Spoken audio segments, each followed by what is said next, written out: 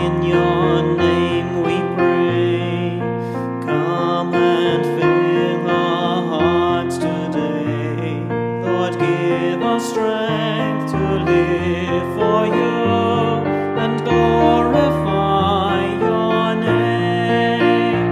Your name is a strong and mighty tower. Your name is a shelter like no other. Your name,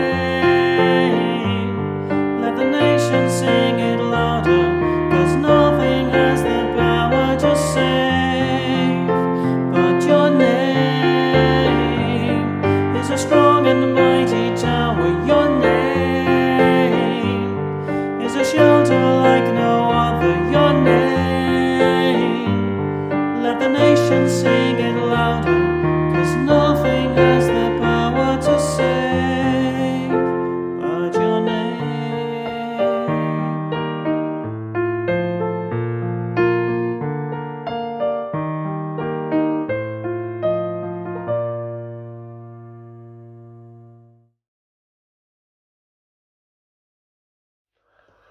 Let us pray.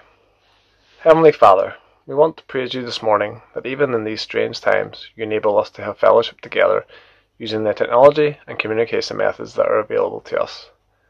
Thank you, Lord, for the members of our church who are involved in contributing and pulling together these services for us all to enjoy, and for Brian, who keeps us updated with the church community every single day.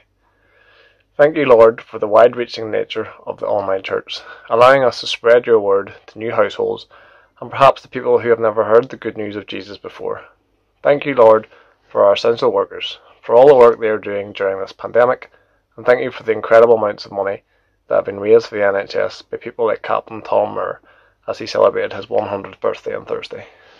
Finally, I thank you, Lord, that you are in control of the coronavirus all across the world, and we can take comfort in the fact that you know how and when it will come to an end.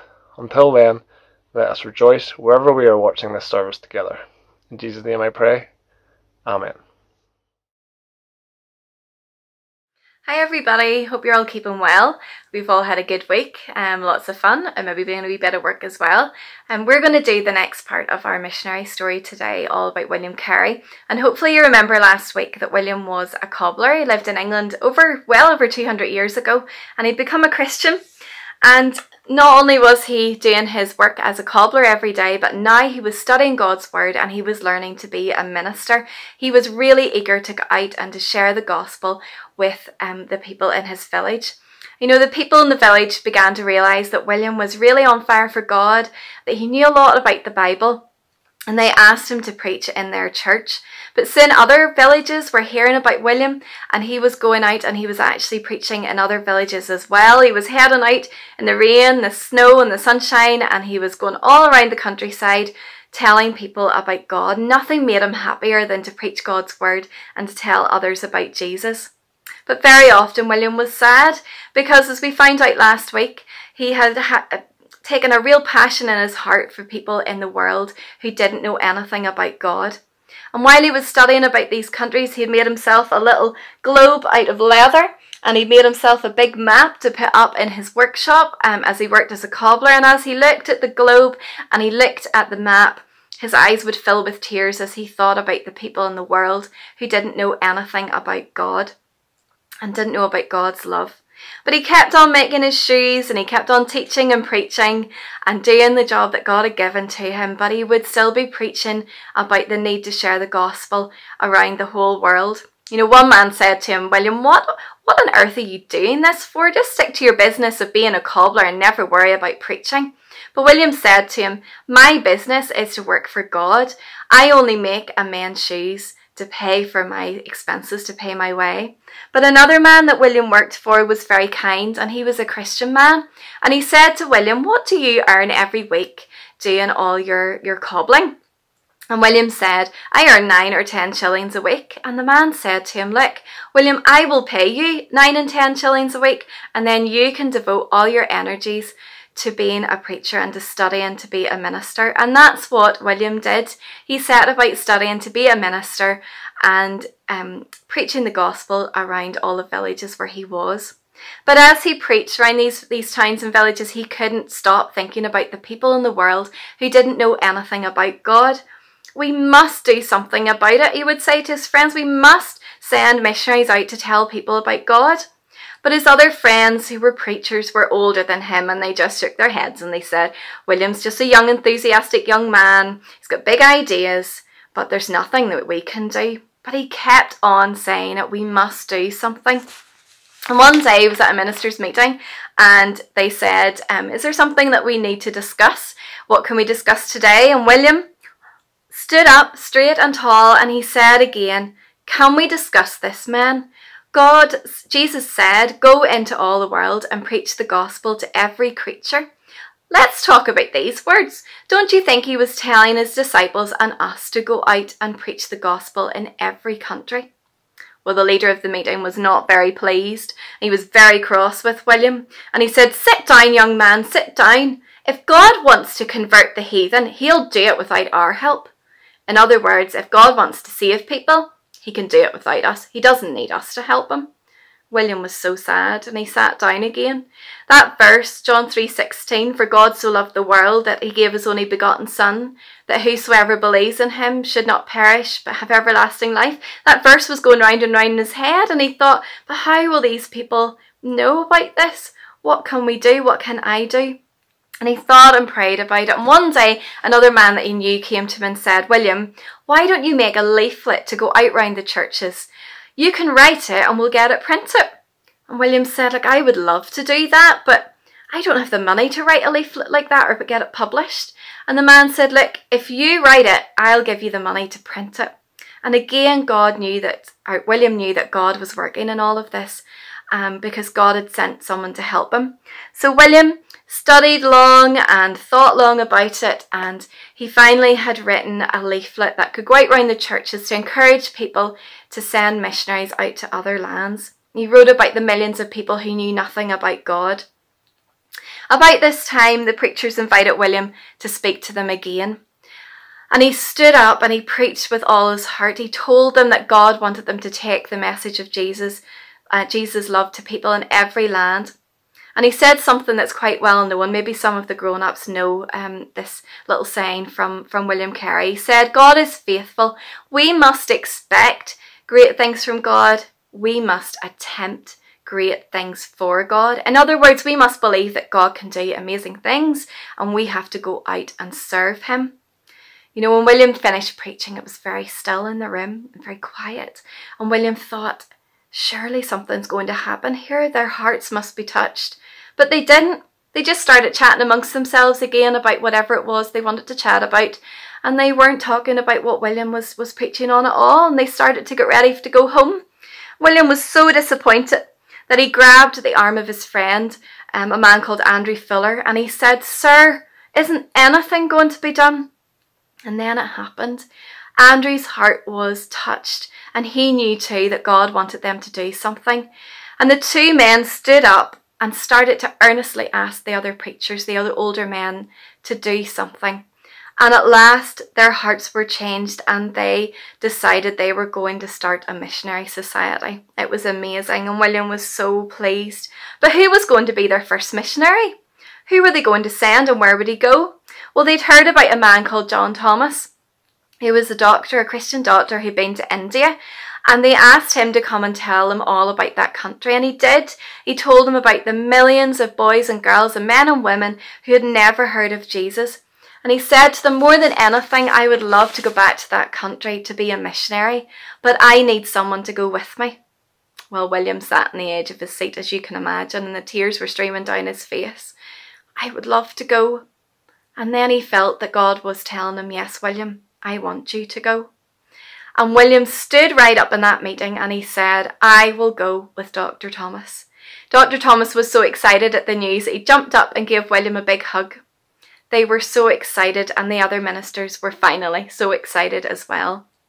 So one day they held a special service They laid hands on William and they prayed for him, and they promised that they would never forget to pray for him and to help him as long as they lived.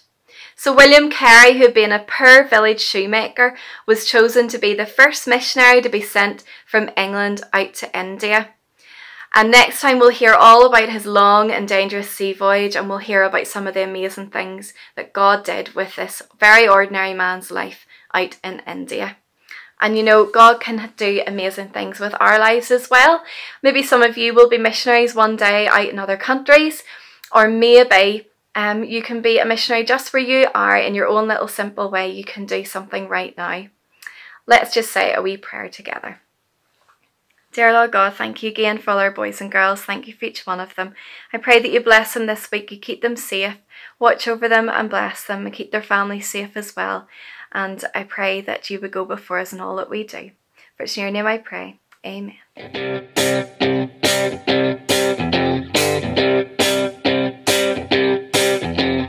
Noah built the most enormous boat that kept the birds and animals afloat. The Lord was good, the Lord was strong, and Noah lived his life for him.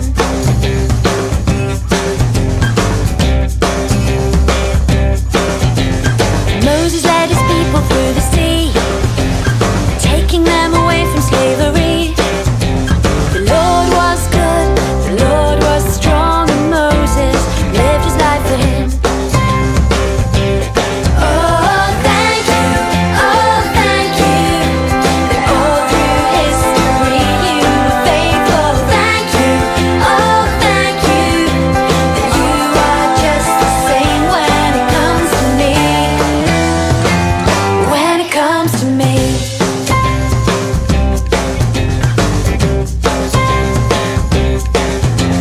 David fought Goliath and he won. A humble shepherd boy became a king.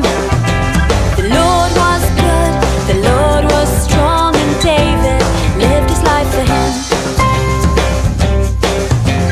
Daniel was inside a lion's den, but God brought him to safety once again. The Lord was good, the Lord was strong, and Daniel lived his life for him. Oh, thank you, that all through history you were faithful. Thank you, oh, thank you, that you are just the same when it comes to me. When it comes to me.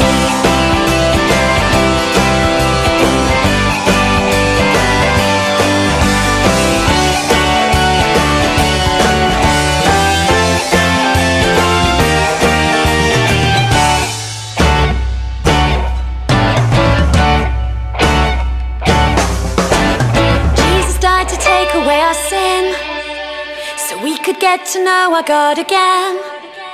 The Lord is good, the Lord is strong, and we will live our lives for him.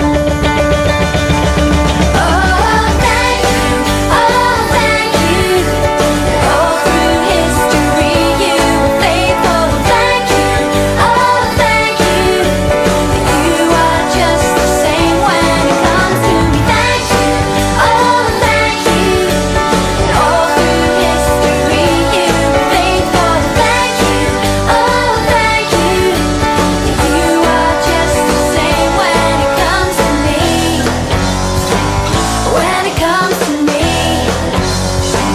When it comes to me. When it comes to me.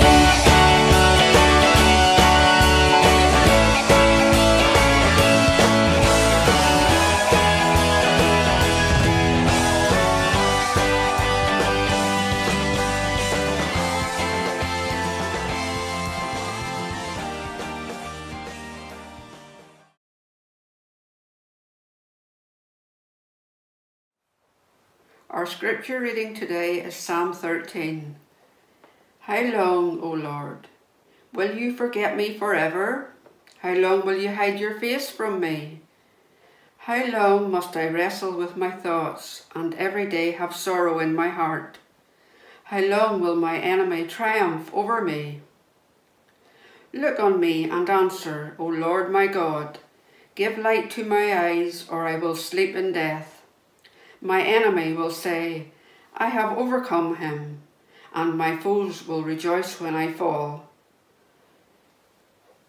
But I trust in your unfailing love. My heart rejoices in your salvation. I will sing to the Lord, for he has been good to me.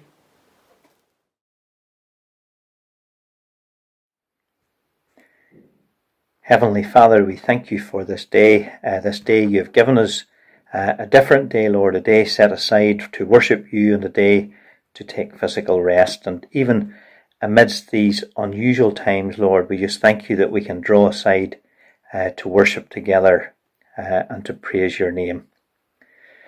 And Lord, as we meet at this time, we are aware that so many are going through difficult times because of this awful virus, Lord. So many people are in hospital, so many people are in care homes who are unwell. We just pray, Lord, that you would be with them and that you would strengthen them and that you would bring them back to health and strength. Remember also many who are concerned about their jobs and concerned about their employment and their future, who are worrying about these things, Lord. We just pray, Lord, that you would give them peace and that they, Lord, would rely on you. Lord, that they would remember how you look after, Lord, the lilies in the field, how you look after the birds in the air, and so much more, Lord, you look after us. Father, at this time we just remember all those who are working, Lord, in hospitals and in care homes, the doctors, the nurses, the ambulance drivers, those who make food, Lord, those who do anything at all, Lord, in those places, Lord, where there is danger at this time. We just pray, Lord, that you would be with them, that you would strengthen them, that you would give them courage each day, and that you would keep them safe, Lord. Lord, I pray that they would rely on you, that they would know you, Lord, as their friend and their Saviour at this difficult time. So many others, Lord, are working as well, and we think of those, Lord, who are working along the food chain, Lord, and providing food for us at this time. Remember the farmers, Lord, on the land working away. Remember those who are working in food production and food factories and the likes of bakeries. Those, Lord, who are transporting these necessary goods, and those, Lord, who are working in shops, who are exposing themselves to large numbers of the public. We just pray that you would protect them, that you would bless them.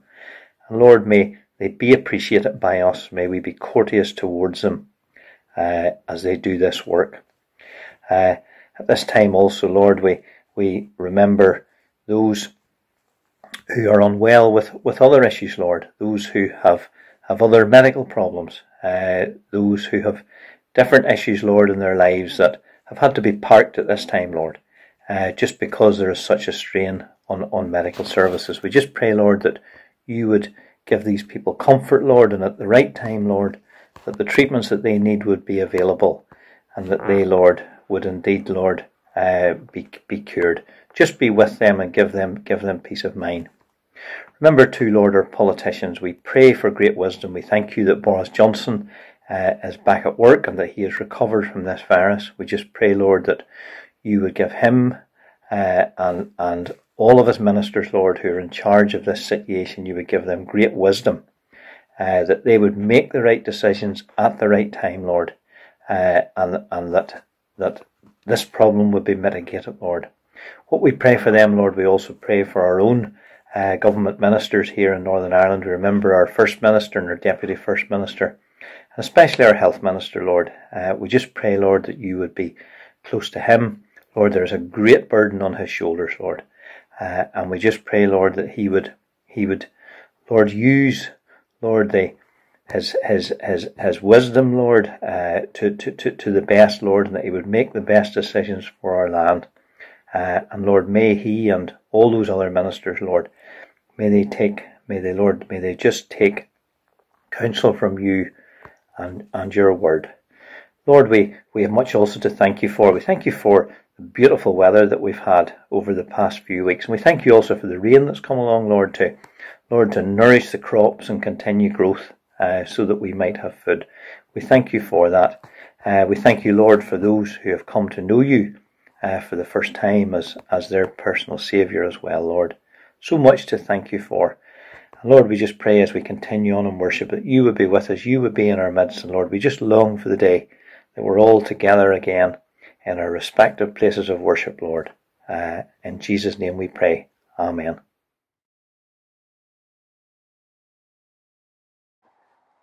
Today we're going to be looking at Psalm 13. And it really is a powerful psalm. It's a psalm in which we trace the journey of David from the point of total despair, blackness and bleakness, to a point where he is filled with praise and joy. And really that's such an important message for us all in these days, isn't it? That we can move from despair to praising the Lord, from darkness to the glorious light of God's blessing. So we're going to look at this in three parts. First of all, we're going to see David's pitiful lament in verses 1 and 2. And then David's turning point in verses 3 to 4.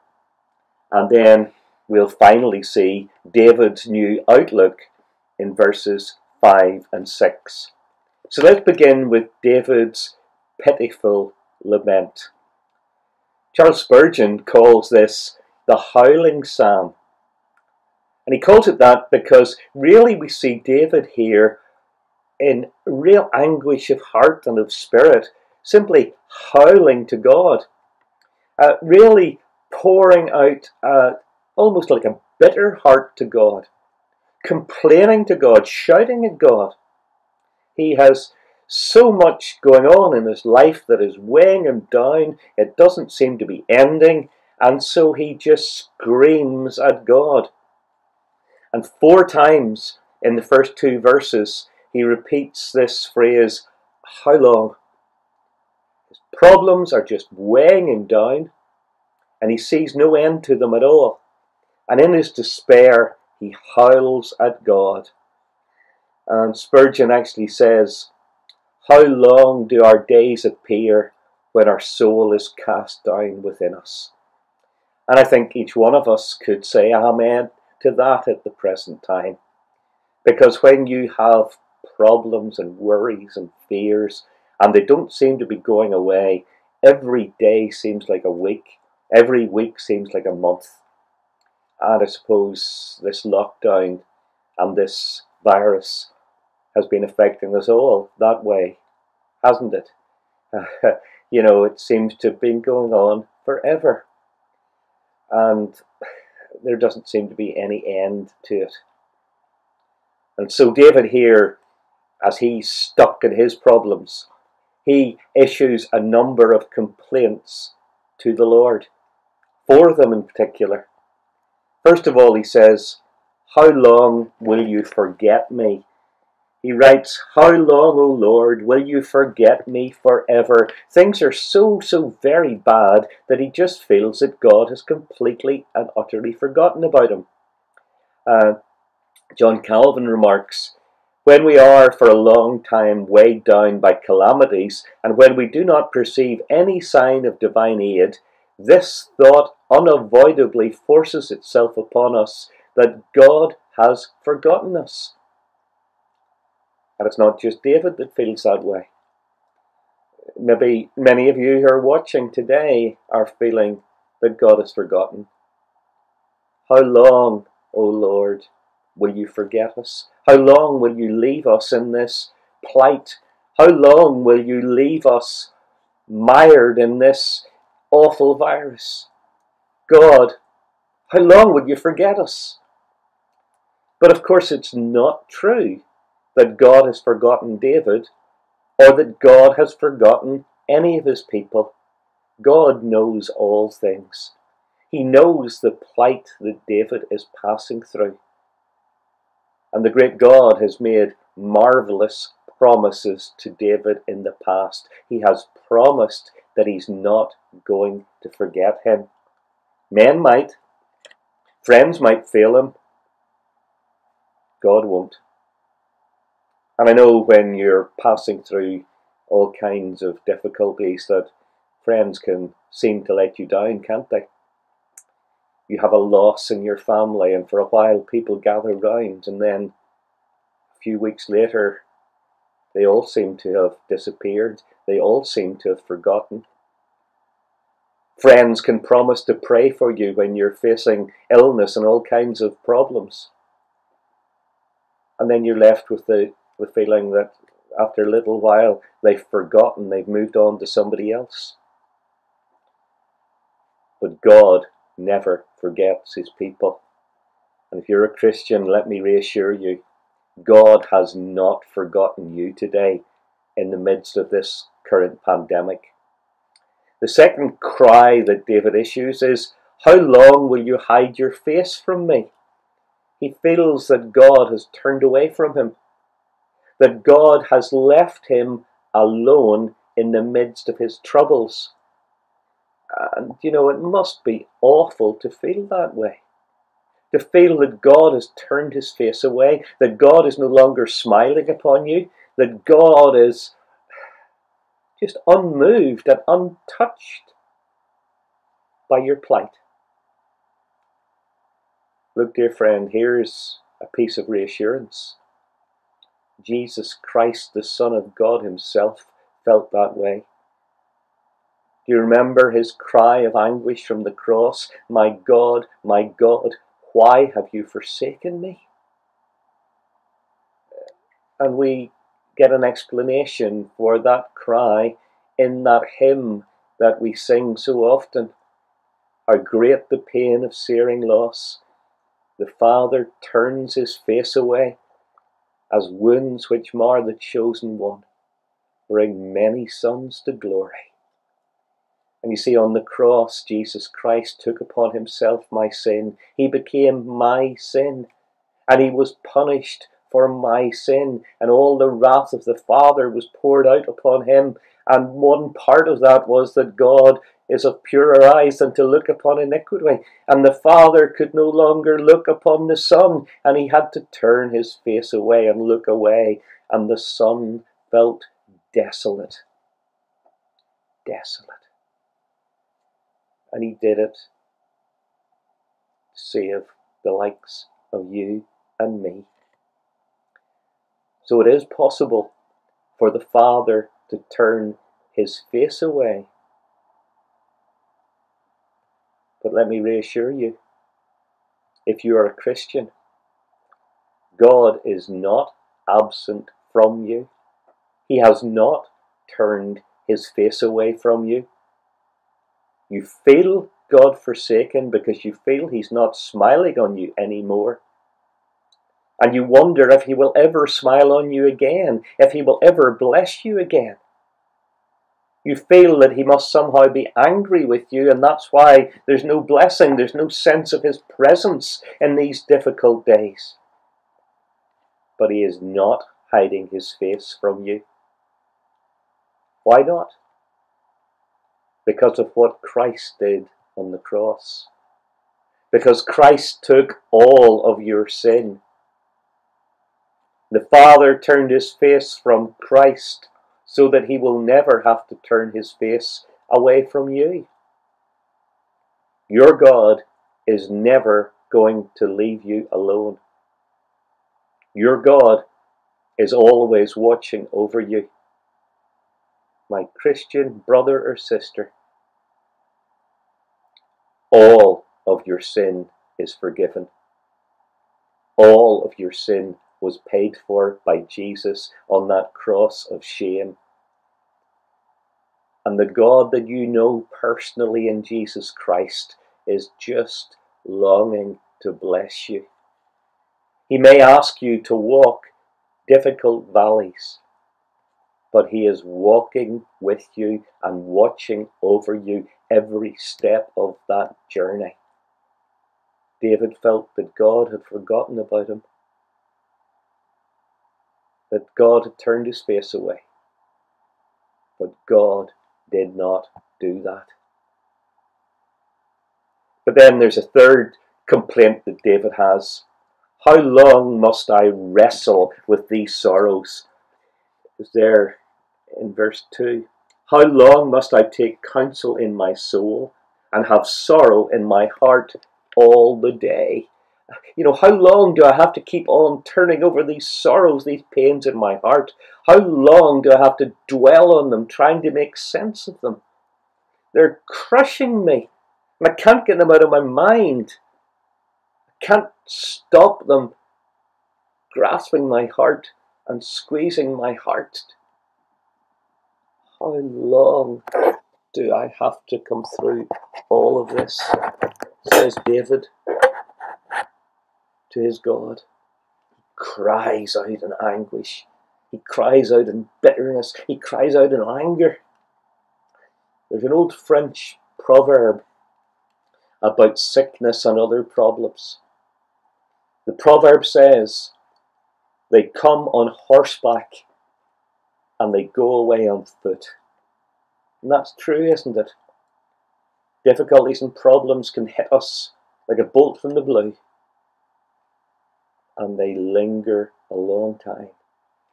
This virus hit us suddenly, but it's going away very, very, very, very slowly. Our sorrows, my friends, are like lingering guests.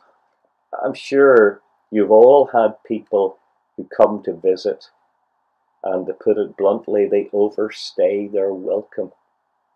They're so dull, they're so boring, they're so negative, they're so difficult that you just would love them to go away and leave you, but they just sit on and stay on. I once had a friend many years ago who would call in to visit us.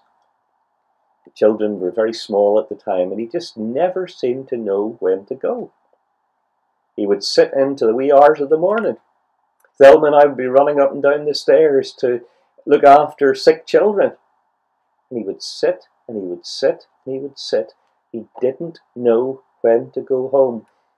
Even when you brought him his coat, he just set it to the side of him. And, you know, our sorrows can be like that. And here's the thing about unwanted guests.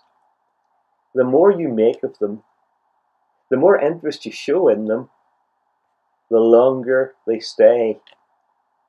If I showed any interest at all in the conversation that this man was having, he would have sat for another hour.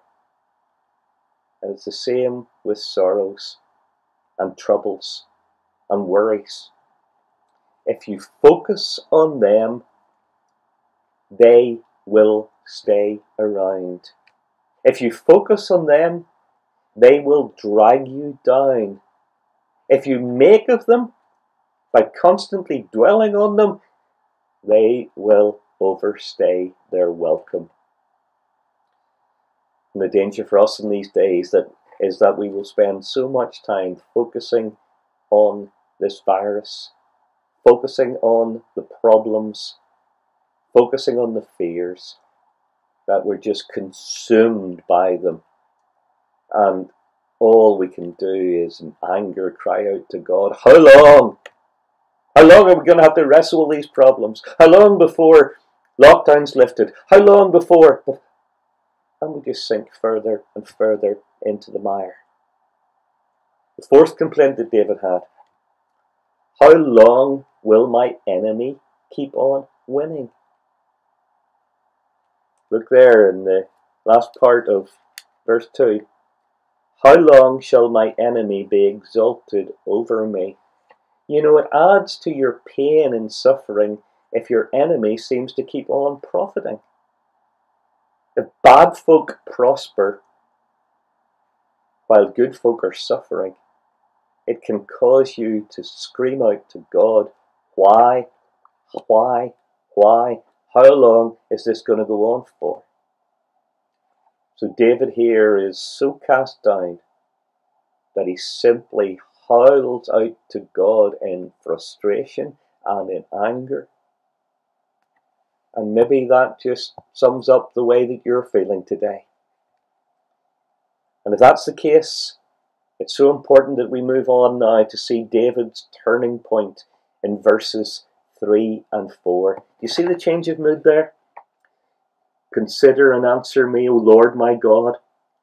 Light up my eyes, lest I sleep the sleep of death, lest my enemy say I have prevailed over him, lest my foes rejoice because I am shaken. There's a turning point here, a real turning point. Because having cried out to God in bitter frustration, David now focuses on something that he knows to be really true, really solid, really unchangeable. He focuses on the character of God, and he then begins to pray to God in a more focused, considered way. He remembers who his God is, and so he utters a prayer of genuine faith. You see what he says? He says, "O Lord my God."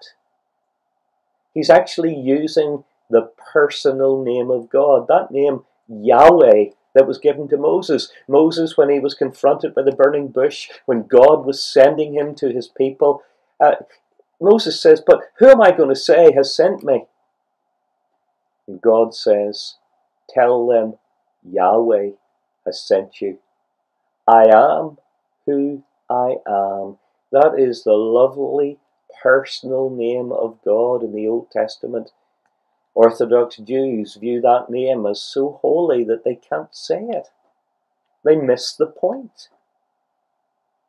People of faith can call upon the name of God. People who know God personally can use that personal name. Their God is not a stranger to them the way he is a stranger to those who've never come to Christ. Their God is a personal God.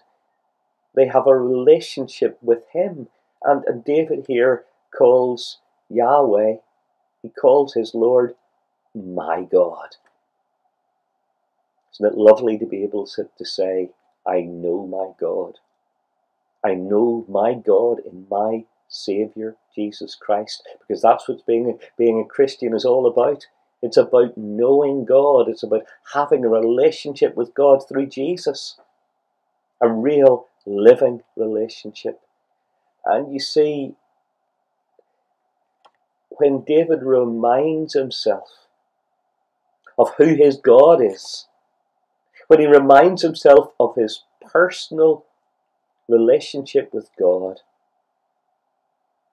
he begins to seek God's face in real prayer rather than simply complaining to God. And that is the turning point in this psalm. And that is the turning point in David's attitude. He decides that he is really going to pray to him. And he remembers that his God has not forgotten him and cannot forget him. And look at the prayer that he offers. He's not saying, take away these problems, Lord. He's not saying, how long will my circumstances be hard for anymore? He says, light up my eyes. What he means by that is, he's saying to God, let me see you afresh, O my Lord, my God. Let me see things as they really are. Let me view my circumstances in the light that shines from you, rather than looking at them the way the devil wants me to look at them. Let me see something of your purposes and your plans. I want to know more of you and more of your ways. He focuses on God. And he prays to God for more of his presence and more understanding of his ways. And don't we need that today?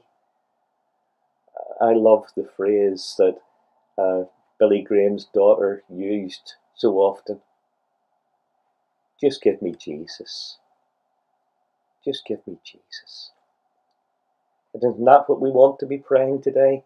Rather than focusing on the virus and its effects, rather than longing for to be released from lockdown, rather than longing for the virus to go, should not we be saying to our God, just give me Jesus. Just draw me into a closer relationship with my Saviour. I want to know more of you, my Lord. I want to get closer to you. That will be blessing for my soul.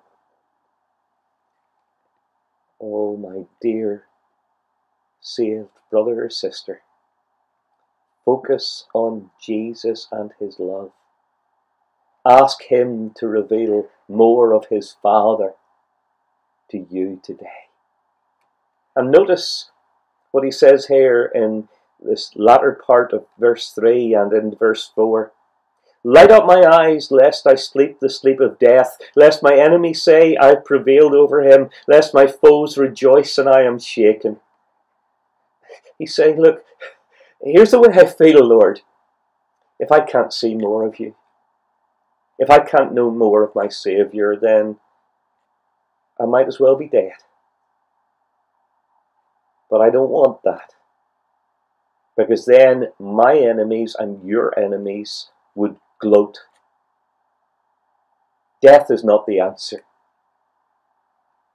More of you, my Lord. Seeing more of your character. Understanding more of your ways. That is the answer. When David prays like that, that is the turning point in this psalm. And then finally we move on to see David's new outlook in verses 5 and 6. You see, this fresh commitment to sincere prayer results in a new, brighter outlook for David. But I have trusted in your steadfast love, he writes. My heart shall rejoice in your salvation. I will sing to the Lord because he has dealt bountifully with me. Do you see how it's all changed? The despair and the darkness and the hopelessness and the anger of the first verses has changed into incredible peace and joy in his God. Talking to God has utterly changed David's attitude to his troubles. Notice the troubles haven't gone away. His circumstances haven't changed. But David has changed. Spurgeon puts it this way. The mercy seat has so refreshed the poor weeper that he clears his throat for a song. David trusts in God's steadfast love now. He's sure of it. He rejoices in it. And that phrase, steadfast love, it's one word in Hebrew. It's a word that means the covenant love of God. Because God, you see, took the initiative and he started the covenant.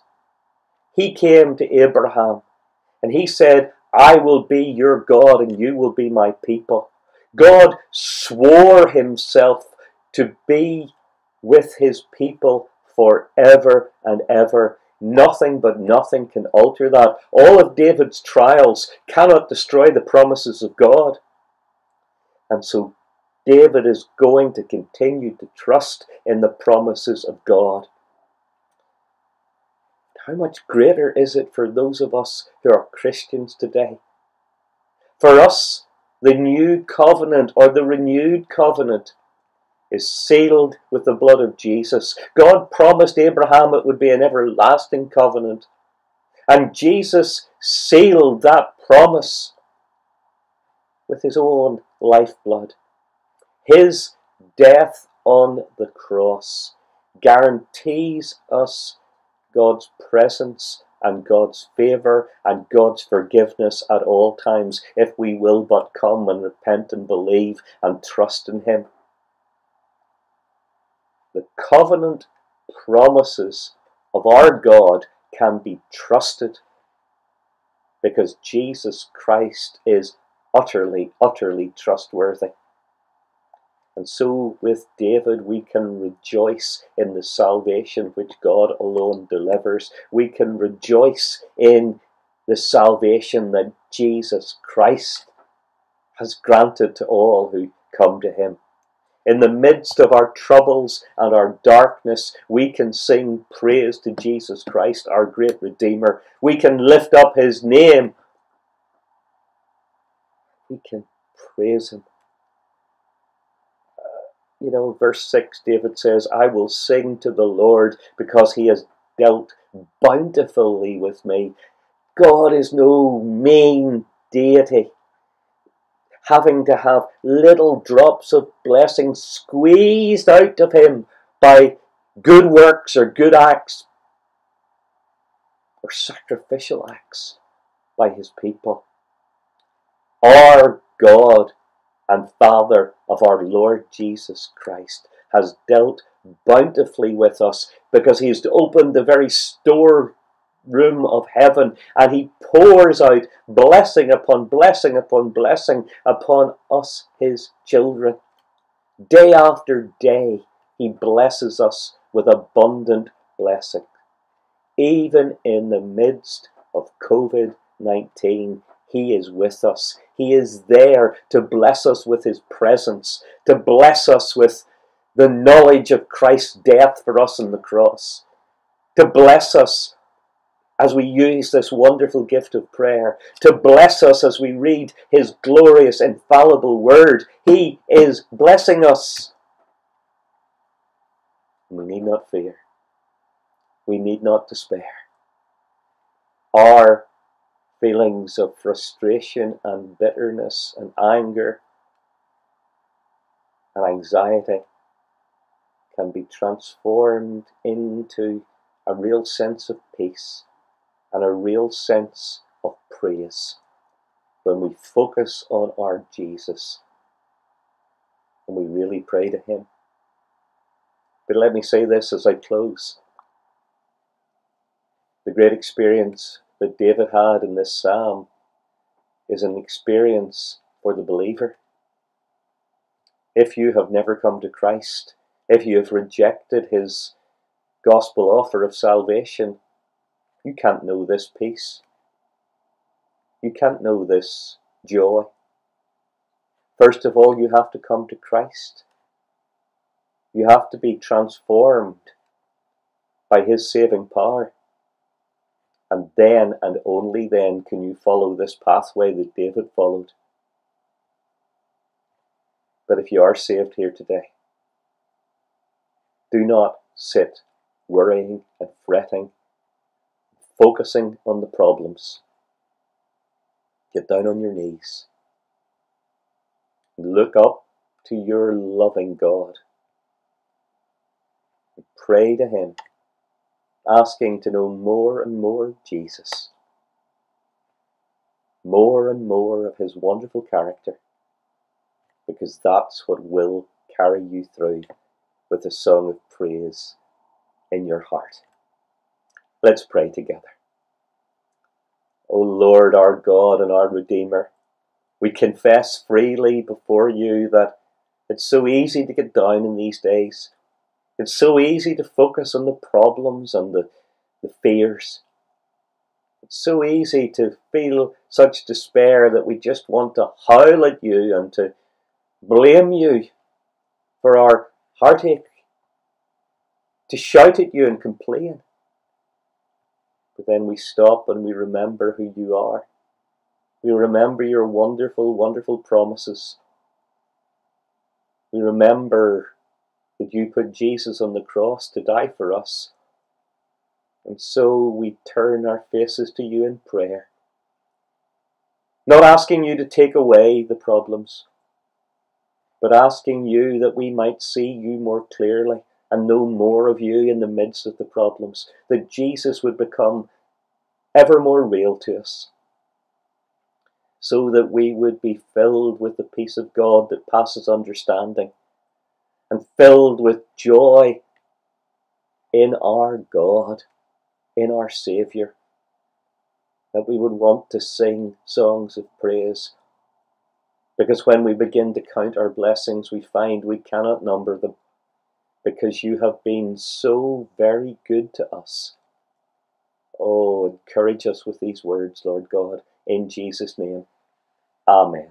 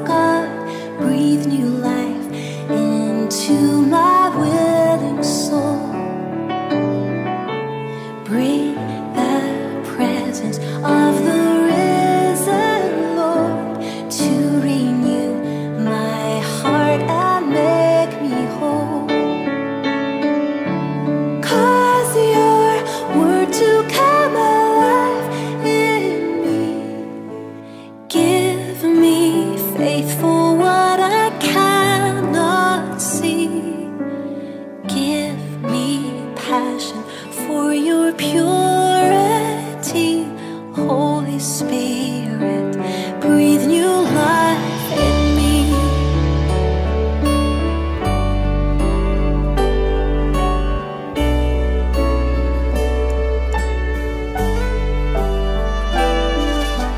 Holy Spirit, come abide within.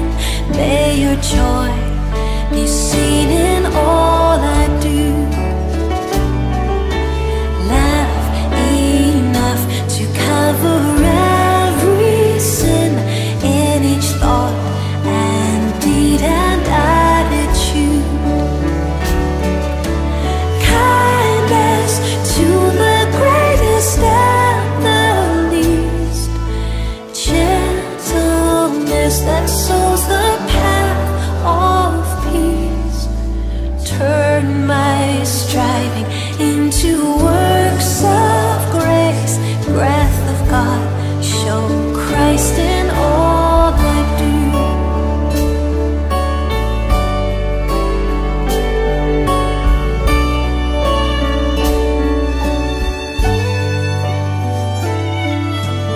Holy Spirit, from creation's birth, giving life to all that God has made.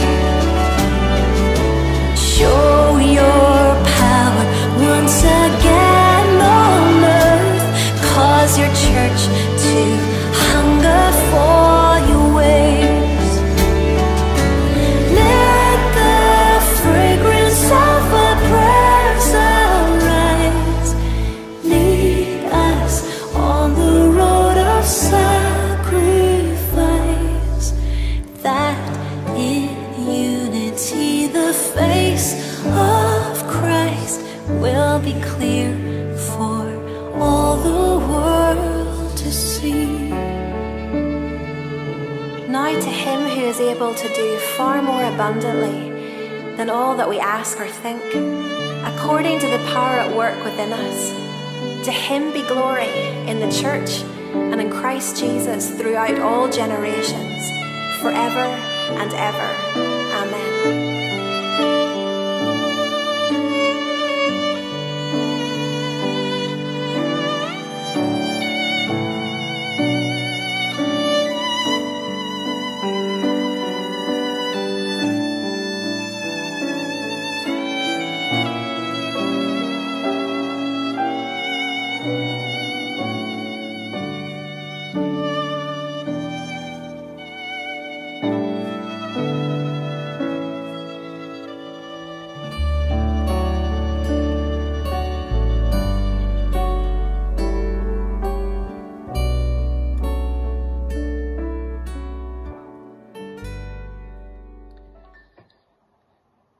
Now may the grace of the Lord Jesus Christ, the love of God, and the fellowship of the Holy Spirit be with us all evermore. Amen.